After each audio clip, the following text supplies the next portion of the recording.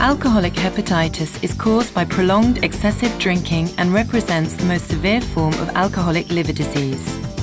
It accounts for a significant proportion of liver-related deaths and is associated with more than 50% mortality. Currently, there is no effective treatment for this condition. What we found was that alcoholic hepatitis is driven by the pro-inflammatory cytokine interleukin-1 beta. And we also found that inhibition of interleukin-1 beta using pharmacological approaches improves liver regeneration. Currently, we are testing whether this approach applies also to liver damage caused by paracetamol.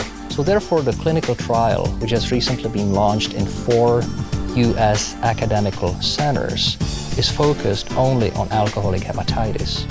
So the purpose of this study is to find the optimal mixture of treatments which will mitigate liver inflammation and will improve outcome of this deadly disease.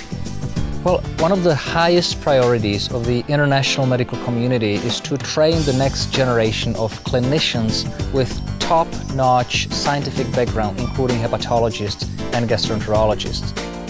Dr. Barra's award is certainly a significant contribution to this long-term effort.